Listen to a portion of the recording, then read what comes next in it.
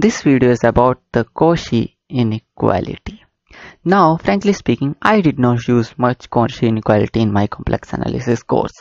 I used it to solve some of definite integrals like 0 to infinity sin x over x dx and so on. We used Jordan lemma there, and Jordan lemma is similar to this Cauchy inequality. So let's take a look at it and its proof. I will not go too deep into the proof because it's not that important.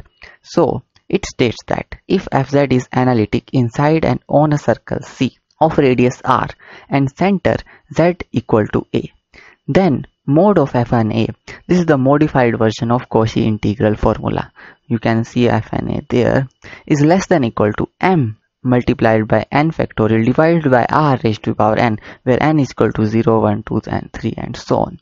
And here m is such that mod of fz is less than m, and m is a constant. So now let's take a look at the proof. Proof is really simple. Just take the Cauchy integral formula, take the modulus of this and put mod of z minus a equal to r. Why r? Because in the statement the fz is analytic inside and on a circle C of radius r.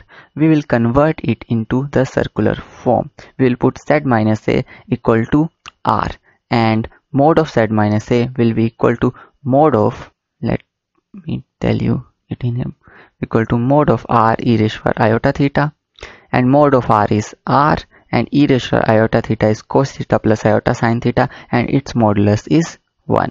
So we get mod of z minus a equal to r on a circle C, and the length of circle C is 2 pi r because the radius of the circle is r and the 2 pi r is the parameter which is the length of the circle C.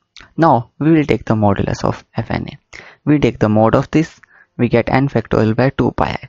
Mod of I is 1. This is how I is equal to 0 plus 1 I, and its mod is unroot 0 square which is 0 and 1 square which is 1, which is equal to 1. That's why we get a 1 in here. Here we take the mod of this, and mod of z minus a is equal to r. So it becomes r n plus 1, and here mod of fz is equal to 2 pi r times m, but not equal to. We said m is a constant such that mod of fz is less than m. So this whole thing, because of this m, is less than equal to this thing in here, where m times 2 pi r. Now we will further solve it.